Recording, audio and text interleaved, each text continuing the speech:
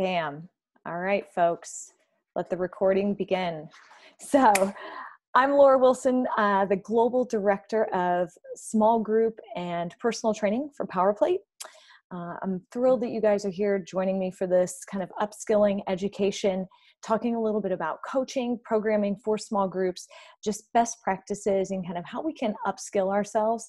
You know, a lot of us are perhaps not working because commercial gyms, studios, et cetera, are shut down. It's a great time to kind of learn, explore, hone our skills so that when it's time and we can get back in there, hopefully we have some new tools that we can be using in those situations. So without further delay, I'm going to go ahead and let's start looking through the deck. And at any time, feel free again to pop into that chat box, ask questions, but I certainly am going to leave time at the end for you guys to ask questions as well. So you can be jotting those down. I do have you all muted at the moment, but I will unmute us all at the end. And you can be asking questions at the end. So, all right. So today we're going to talk a little bit about the psychology of training in groups. When I say psychology, I'm meaning as humans, are we wired? This idea that if we understand how the brain thinks and works, it's really going to allow us to be better coaches. That our emotions and our feelings are really tied to how we feel about exercise, and that plays into how well we adhere and develop habits, the power of interacting with other human beings, and the power even of competition. So that's all going to be discussed in the psychology of group training. We're also going to talk about specifically coaching in group settings, both small and large, and making sure that we understand the different things that play into those factors. Oral, visual, kinesthetic learners, knowing that movement is tied to emotion, and how do we coach to facilitate that? How do we coach to include competition? And then different things that just make coaches, that all coaches need to have, or make coaches better, some better than others. And then lastly, we'll talk about programming for the group setting, themes, markers for programming structure, environment, stressors, things that we need to consider when you are programming for whether it's large or small groups.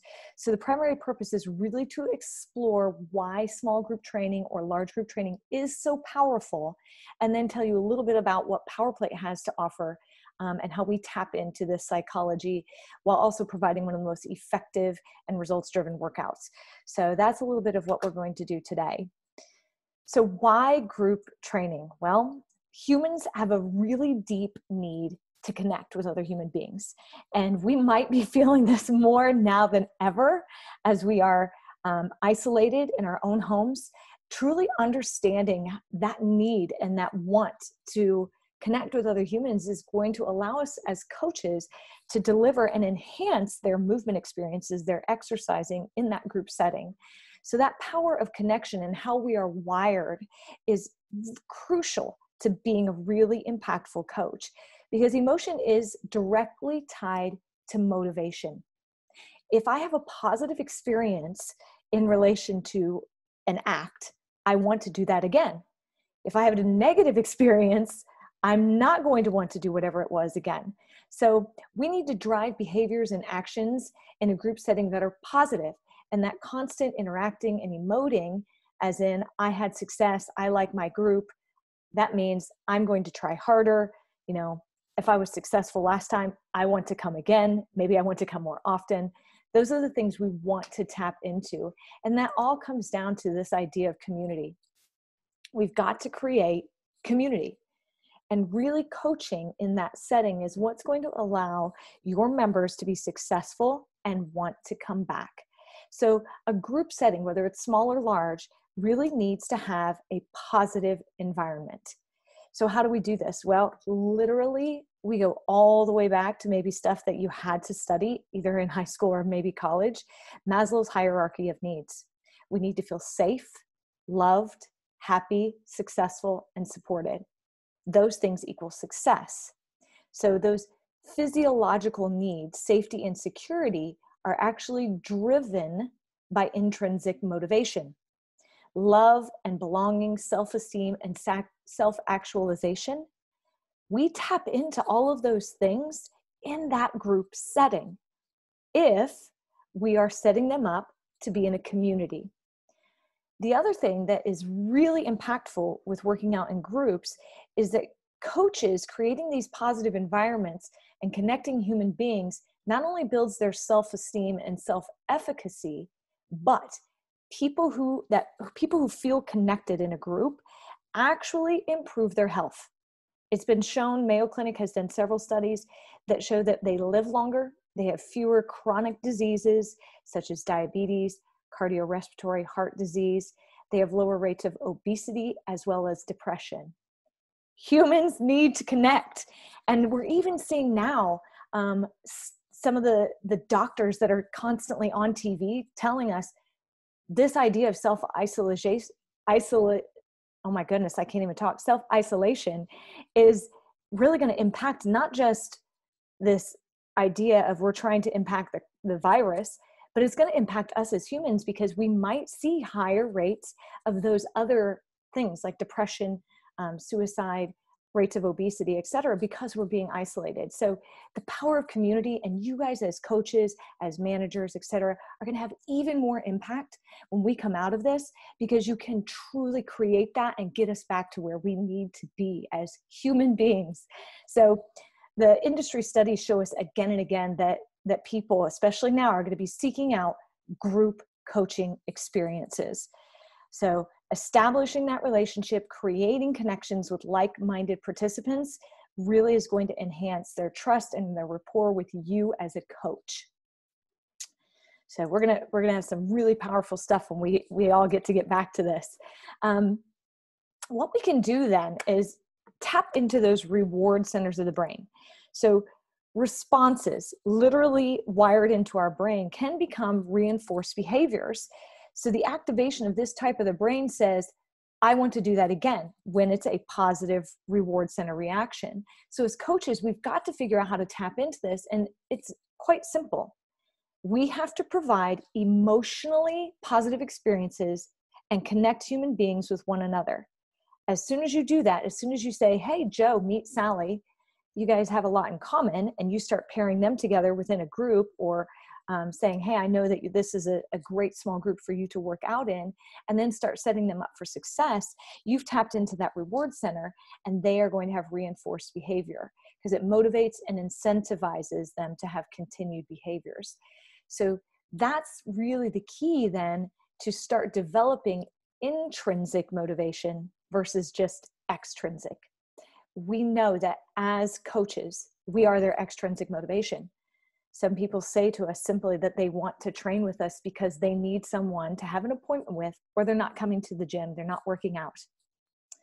So this not only solves for that extrinsic, and probably at a lower cost point if you can do it in smaller, large group, but more importantly, it's going to start driving that reward center, which then is an intrinsic motivation. That made me feel good. The coach allowed for me to succeed. I want to do this again, because let's face it, most people don't work out, not because they don't have time or money, but because they don't like it. And we're seeing that now more than ever. We're at home. We all have probably a lot of time, and yet people are still not working out. So it's this idea that we've got to connect them, create those positive reward center parts of the brain, and community is the way to do that, to create intrinsic motivation, because when they have that, they're going to adhere long-term to the activity. So relatedness is super important. You've got to make it relevant to them. If they feel that it is relevant to them, why am I doing this? Why am I exercising? So giving them that context, they want to continue. They also need to feel competence, meaning confidence in what they're doing. So rather than saying, 10 push-ups on your toes, and they can't get there, we've got to create goals, settings, group activities that create competence and allow them to develop that confidence. Lastly, autonomy, giving them freedom of choice. So in group settings, it's amazing because you can actually have people work together towards a common goal. You know, we're all going to do 100 push-ups and we're going to divide them up however you want to. There's 5 of you today. So whether someone does 20 and someone does 2 and you do them on the toes or you're doing them on your knees, that freedom of choice, number one, competence, because hopefully they're going to have confidence in what they do because they were able to contribute to the overall goal. And then you've got to just coach back to that relatedness and make it relevant to them as to why they want to do it. If those three things show up in a group setting, it will trigger that intrinsic motivational response, that reward center. Again, relatedness, competence, and autonomy. Those three things are crucial. Lastly, this idea of group or we, us. That power is immense, and it taps into something that is literally primal in us, because we drive emotion and connection through this history of groups and teams. Humans have hunted and gathered and stuck together as groups throughout evolution, throughout the history of time. Why? Because we maximize strength and minimize weakness when we create teams or groups. So it's a very primal need in us to want to work in a group to do that very thing, to maximize strengths and minimize weaknesses. So building activities that require the humans in your group to work together is really important, and it furthers that reward center reaction. So groups plus activity, it's a win-win, and we really want to work to facilitate that. So what does this all mean when we think about how we're wired, or that psychology of coaching? It goes back to simply connecting people. Okay? Scott Hobson, if any of you know him, who is a phenomenal coach across many different brands and many different genres and modalities, said, "We are feeling machines that think." He said, "You can outfeel any thought, but you can never outthink a feeling." Meaning whatever emotion we have, we cannot change that emotional reaction connection. We can't outthink it. It's always going to be in your gut or what you feel. So it's those moments that we've really got to think, how do we connect that reward center? How do we create positive emotional response? Because we can never outthink a feeling. So 3 things that a successful group coach has to do is create a connection between people, like-minded individuals. Secondly, recognize how human beings feel and think so that you can tap into those reward centers and then provide those positive experiences, positive environments around which we work out in. And then third, implement play, implement autonomy, competence, relatedness, group goals, so that we can really facilitate those 3 things, autonomy, competence, and relatedness, to equal success. So those are kind of the bare bones of psychology of how we're wired. So let's jump right into the next thing then. Coaches have to be incredible communicators. So in this slide, we're really focusing on the different types of learners: oral, visual, kinesthetic. So we have 3 different types of learners, and we have to communicate in multiple ways to make sure that we're coaching and delivering to each of those. About 65% of your learners or your clients will be visual. That means physical gestures, body language, facial expressions, being able to demo the move, and eye contact are going to be very important for those learners. 30% are going to be oral learners. So the words that you use, pitch, tempo, articulation, volume, emotive sounds, even claps, things like that are going to help them to learn. And then about 5% of your learners are going to be kinesthetic. So they need touch and feel. They've got to have time to do a few repetitions so they can actually develop the movement, the muscle memory or feel of that skill before they're going to be able to adjust. Then the next thing we start thinking about, once we know those are the 3 types of learners and we've got to be able to coach to all of them, we've got to be able to then give that imagery or feeling cue, because task and movement for the common client is not an inheritive thing. Saying we want to lengthen the hamstring as we tip or hinge at the hip is not going to make sense to them. Whereas pushing your butt back like you're going to sit in a chair might make more sense, because you're giving them an image or a feeling that relates more to real life. So we can use metaphors tangible kinesthetic experiences are going to create a better connection in their brain and allow them to better execute. So again, thinking about telling them to pull a rope apart when you're asking them to do a pulling movement, or if they're punching, maybe you say break the glass. Again, it's just those tangible things that we really want to tap into for imagery and feeling cues. Then lastly, when we're coaching in community or group, we need this to be a positive competitive environment. Sometimes, competition can be perceived as negative, but actually it typically motivates people to act. It can change an attitude. It can change the environment. It's going to usually push people to do more than they would without competition. The key is we need to make sure that no one in the group feels it is unfair, unattainable, or skewed, meaning it has no purpose.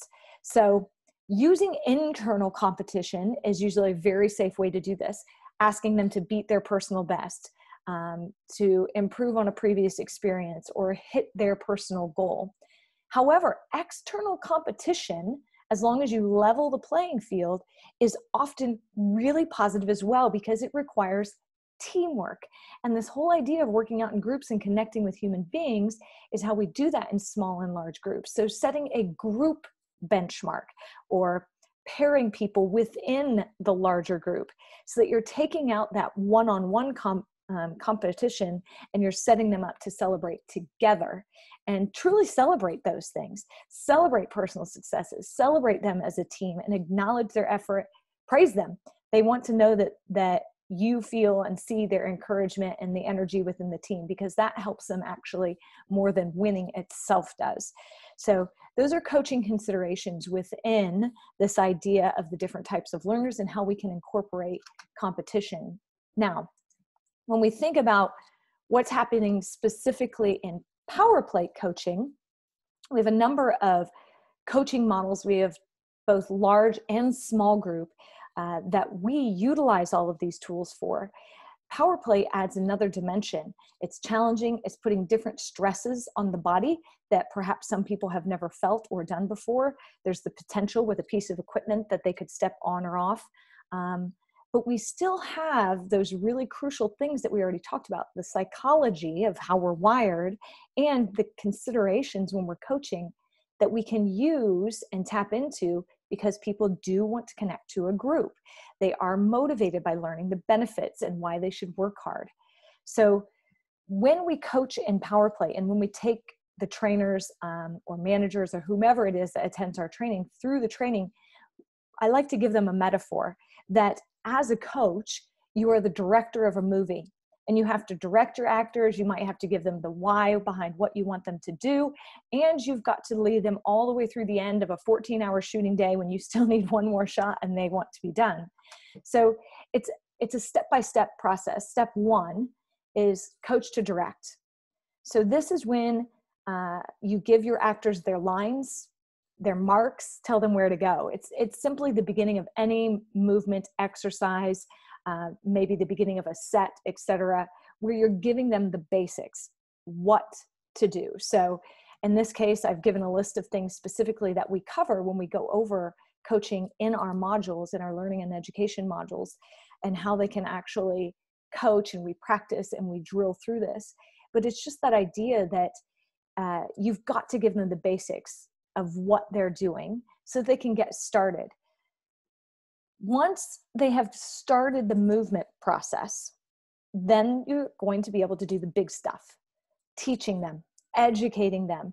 So it's about the benefits, using those imagery and feeling cues that I mentioned earlier, thinking about whether they're oral, kinesthetic, etc., using those reward centers and how we know we're wired to really dive into how can they execute the moves better, telling them where they should feel the work, giving them those external coaching cues so that they can really do the movement well and know that they're doing it well. So it's really the why behind what they're doing. So this is really impactful to our clients, because we know that more and more as we have members, clients, et cetera, coming in, they are well educated. They want to know the why. Why am I doing this? Why this exercise? So again, that's going to relate back to that idea of developing relatedness, competency, and autonomy, because you're going to be giving them some freedom of choice. You're going to be hopefully setting them up for success, and you're going to be making it relevant to them. So you can see that this section, this coach to teach section, is a big one, and it's where we give a lot of information to our clients. The last thing we do then is to take it home. We coach to drive. And this is where, in that 14th hour as the director on set in a movie, and you haven't got the shot quite right yet, and your actors are really tired, what are you going to say? What are you going to do to allow them to give you that one more really good shot? So encouraging, motivating, challenging, driving, happens in a lot of different ways. But it is still important, and it does still tap into this idea of reward centers, praising, encouraging, developing that positive experience that they have, so that it's tied to an emotional response of exercise. I like it. I want it. I see success. So they come back again and again and again. So let's step away from coaching for just a second and talk about specifically what are some of the things that we need to think about when we discuss or sit down to do programming for large and small groups. The first thing we're always going to do is ask our clients, what do you want? Well, often what the client wants is not necessarily what they need. So we also need to consider, what do they need? What are they looking for? Is it cardio, strength, sports performance, flexibility, recovery, quality of life? Because often those wants and needs conflict. So we have to package whatever we're delivering to them in a way that they get what they want by you delivering what they need. So they might be coming in and saying, hey, I have a wedding this summer and I want to get fit and I want to be, X size, X weight, X body fat percentage by that date, when really, they have some underlying health conditions, maybe it be heart disease, diabetes, et cetera. And you're thinking what you really need is this, this, and this. So how can you wrap that in a package that's going to give them what they want, but deliver what they need? So that's always the first thing to consider as you're programming for a group. Then you need to start considering, when we talk about groups, whether they're small or large, we have now stepped away from the idea of one-on-one training, where you can literally customize it to the client. So we have to start considering, are we going to create themes? Are we going to create formats, genres, whatever it is you want to call them? But it's baselines, targets, timelines, phases, and goals that lead into, this is a 12-week cardio program for fat loss and weight loss. This is a 12-week strength program. This is, however you're going to break it down, but you've got to start thinking about, what are those different types of formats, needs, modalities that you see, so that you're not creating, 105, but more like 3 to 5 different sets of programming that you can then lead clients into. Then how does that structure look? Well, at PowerPlate, ours is always prepare, perform, recover within every single workout. Warm up, workout, cool down. So in our warm-up, we have a number of things that, no matter what type of programming it is, meaning is it strength, is it cardio, is it recovery, that we do in the warm-up. We do functional flexibility, mobility, stability, and sometimes movement prep, depending on the format. Then within that workout section, the perform section is going to dive into the type of format. So maybe it's cardio work, maybe it's strength work, maybe it's power, speed, agility, etc. That all shows up through a set of exercises. We're going to do core integration, and then we're going to do basic power and strength through push, pull, bend, squat, lunge, rotate movements. Then lastly, that recover, that cool down portion. Again, for PowerPlate, we're talking about massage, soft tissue, rehydration, and then functional flexibility again. So regardless of the different format, you're always going to see those 3 big chunks in every single workout that we do. As we then start to put this together, when you're starting to program overall, you've got to be mindful of how you're loading the body and what stressors you're putting on the body. Is it total body? Is it upper, lower? Do you have a split? Are you doing pushes and pulls? Are you working both anterior and posterior? Same side lateral, opposite side lateral. same side rotational, opposite side rotational, and then lastly, making sure that you're moving through all three planes of movement: sagittal, frontal, and transverse planes. Woo! So when you start to think, have I done all that? Have I created a program that addresses every single one of those things that I can then feed my clients into? You know what? It's a lot of work. And I hate to say it, but the more and more, the longer I've been in this industry and the more that I travel, it is really hard for coaches and trainers around the world to have the kind of time to sit down and put together really great results-driven programming. Absolutely, there are coaches and trainers out there putting together great workouts, but it's one workout, and then it's another workout, and they're not necessarily connected. So what I love about having programming written is that that's my job, is to sit, to think about all these things, to piece and put together to ensure that it's going to address every single one of those things. And then we can deliver that to your trainers, clients, sessions, members, etc., so that they can then take the knowledge, their personality, their own twist, and their own adherence into that and deliver it to your members, knowing that it's been programmed in a way that's going to really deliver those results. Because everybody wants that experience, that group experience, that positive experience that allows humans to connect.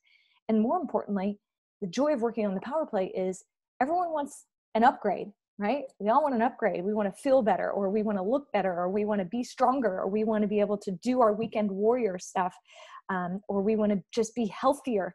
Whatever it is, we're all looking for an upgrade. And the Power Play can deliver that to everyone, from the beginning exerciser, the deconditioned, to the elite athlete, because the programming and the plate itself is such that it allows us to address any of those populations, or every of those populations, I should say. So all of our programming sits within this idea that it's going to trigger our proprioceptors. And we know that that movement, that vibration, turns on those proprioceptors, and the proprioceptors then turn on the muscles. And because everything is connected to everything, you're really getting whole body vibration. And the programming, whether it's a recovery or it's all the way up to strength, conditioning, cardio, has three-dimensional programming within it. And life and sport is that way. So we're all going to get that upgrade by working on top of the plate, ensuring that we're following those progressors of prepare, perform, recover, that we're incorporating both upper and lower body, dynamic and controlled movements, modifications, regressions, so that it's absolutely achievable for any fitness level when they're working through it. And it's all 12-week periodized programming that's been written and tested. Utilizing those training components that I just talked about within prepare, perform, and recover, addressing each of those body parts or each of those movements that we just discussed. Now, if you're wondering what type of programming we offer, well, within Small Group, we actually offer 5 different 12-week periodized programs that, as of right now, we have over 6 series of 12-week programs that you can cycle through, you can repeat, you can use them however you want to. But we have X, which is a sports performance program; Strong, which is full body strength and conditioning, shape, tone; Burn, which is more of a cardio, fat burning weight loss program; Zen, combination of yoga, Pilates, and bar movements, so it's our recovery programming; and Thrive, which is our program designed along with the FAI institution for our active aging, deconditioned, and new to exercise populations. So making sure that within each of these, you can then address those wants of the client, the needs of the client, what they're looking for: cardio, strength, recovery, flexibility, and take the programming that already exists, assess your client, and then put them in to a small group where you already know you're going to see success and adherence, because hopefully you're going to be tapping into those reward centers and that deep need for humans to connect. It also comes with marketing, kind of a business in a box. We've got loads of marketing, the programming, and then obviously the product, the Power Plate, that you can tap into.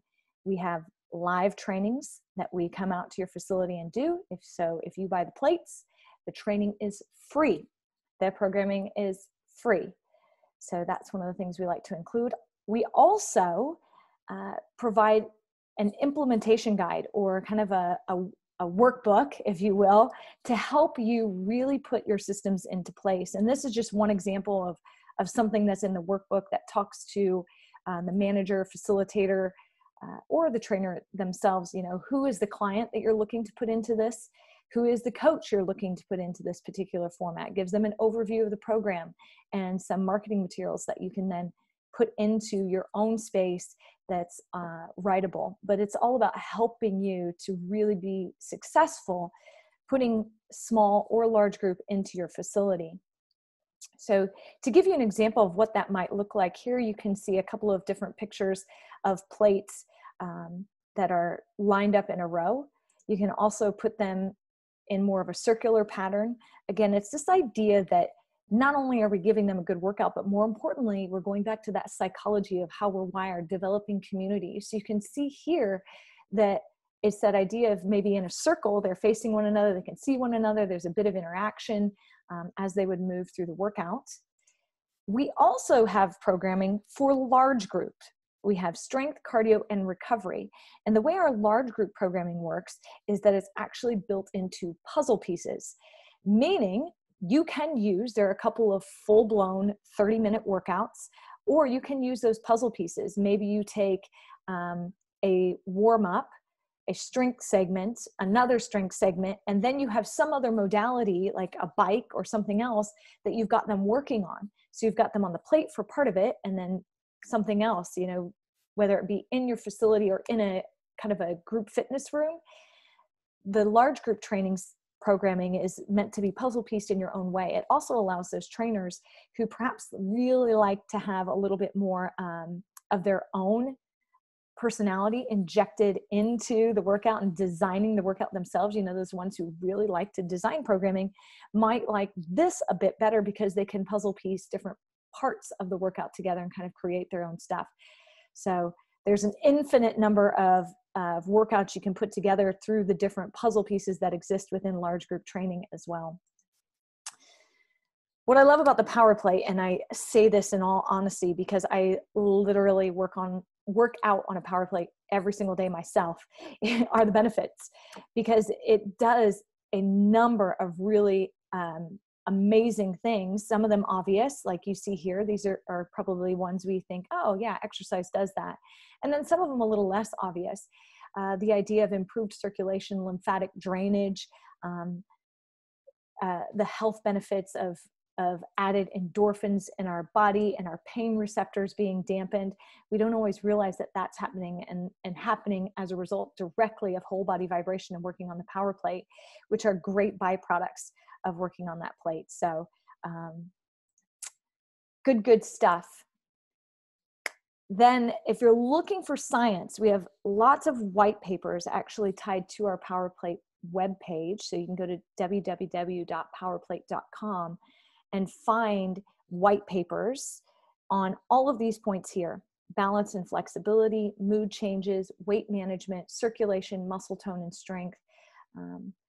It's all taken from science and research that has been done out in the field medically. So the benefits of whether you're working out, warming up, cooling down, it's all there, and it's just immense in what we can do. So fingers crossed, we will soon come out of this period and hopefully be working not just on getting fitter ourselves, but the key is going to be getting a fitter business. So now more than ever, this idea of Power Plate and working in small groups might be really beneficial to your business, not only through a new market or a new revenue stream, but in Power Plate small group training and in the Move training, people don't actually move from plate to plate. It is one person on a plate. Now, if we get to the point someday and you guys want to move people around on plates, you can, but the way the programming is designed is it's one person per plate. So it allows for social distancing. It might be a great way, rather than having people that are coming in and touching everything in your gym, if you can have them come in and start doing Power Plate small group training to be able to get back in business and safely have people at your gym working out back in those community settings, connecting with one another in an appropriate distance from one another so that they're safe, they feel safe, and we can get back to doing what we do best, and that's connecting human beings. So if you want to look a little bit more both on some of the workouts and seeing what we're doing out there, you can download our app, the PowerPlate app. It's actually just been re-released on iOS. So if you have an iPhone and you haven't updated your app within the last 2 weeks, delete the old one, download the new one. It's all new. We went through a lot of testing to make it easier to use. The Android version will be out later this summer as we work through getting that all up to date as well, and just a little bit easier to use. So there's a couple of things you could have, you yourself could do, or you can have your trainers do. One of them is the Discover Education Online. So that would be supplemental to this webinar today. It talks about the basics and dives a little bit deeper into the actual science portions of how PowerPlate works on the body, the neuromuscular adaptation. So when you look in the web or in the PowerPlate app and you go to I'm a coach or a trainer, you'll see there the Discover Education, and you can watch it. It's less than an hour, and it's great information. Even if you've already been through a live Discover workshop, it's a great way to kind of review, upskill, and maybe have your trainers and or managers, et cetera, coaches go through that as well, as there's lots and lots of stuff on there. So please, please, please follow us on Facebook and Instagram as well. There's always lots of other information, programming, et cetera. We are announcing when webinars are happening because we're going to continue to do some of these live online webinars and educational opportunities. So if you follow us there, you can always get the first opportunity to dive into these. And I just want to open it up now for questions. So if you have questions, you can just, again, move your mouse and then go into that chat box and just type those in there. And then I'm just going to take some time to be answering those as they pop in. Okay, here I have one that says, I've heard whole body vibration can boost lymphatic drainage and help to prime the immune system faster than traditional exercise. Is this a way to market to our members? Okay, when they get back to their clubs and sessions. Sorry, I'm reading as I go here. So yes, actually, it does boost lymphatic drainage, and which then helps to boost our immune system. So we have a couple of white papers on that you can read up onto, but especially as we're talking about this idea that we've got to have a strong immune system, we want to flush the toxins out. PowerPlate is a great way to do that. So absolutely, if you want to use that in your key marketing, it's very simple. You can put even the links to those research papers in your emails.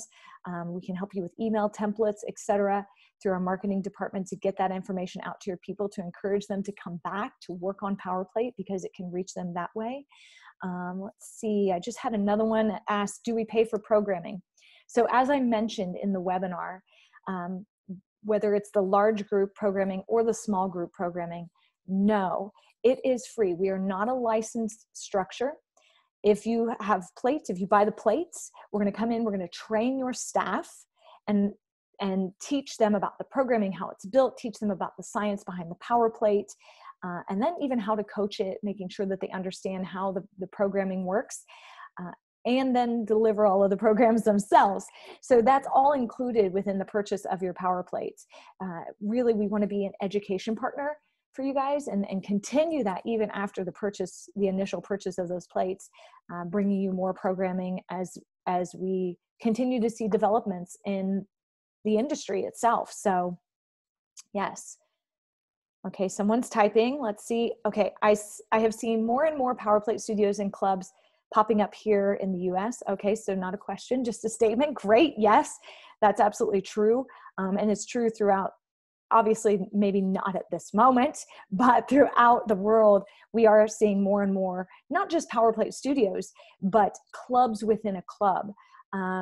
Just to give a shout out on this call, because I know Denise from Claremont Club is on this call, and they actually run a PowerPlate studio within their larger health club.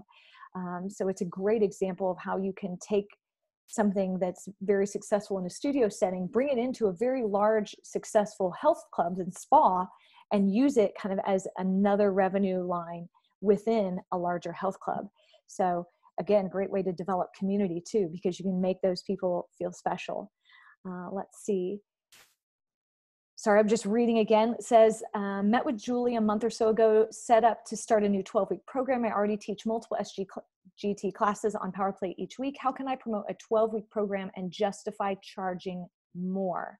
So I'm going to guess that right now you are not charging for those existing programs, that is perhaps a part of maybe what's included.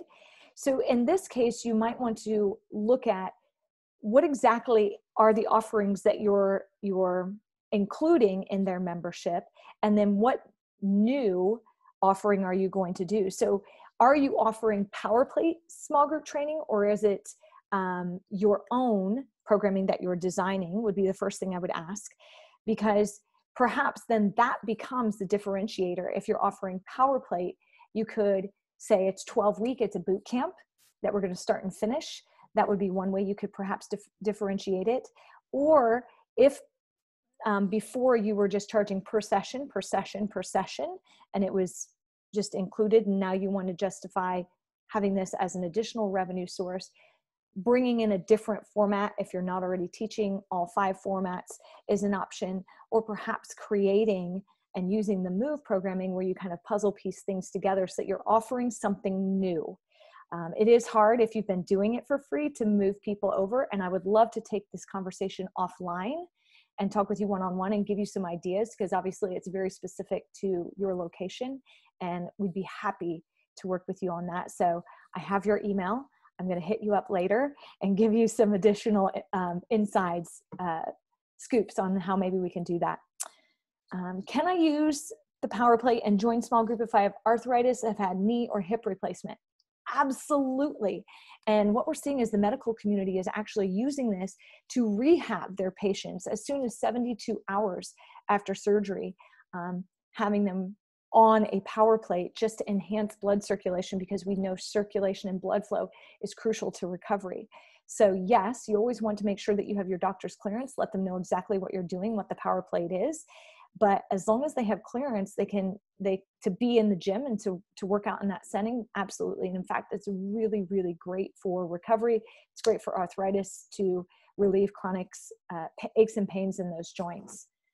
The last one I see here popping in. I've been using the plate as my hot yoga since their hot yoga studio closed. They've been doing PowerPlate yoga and said that the thermogenesis feels wonderful. So that's awesome. And absolutely it does. What we'll find is because we have so many more muscle activations as a result of working on the plate, you're going to feel very warm very quickly. In fact, the Mayo Clinic gave us the NEAT designation, that it's a non-exercise activity that causes thermogenesis. So stand on the plate, they said, for 10 minutes a day, and you're going to experience thermogenesis. So when you talk about the magic pill, that's about as close as we can get to offering a magic pill. So I don't see any new questions popping in. Anyone else out there that has a question?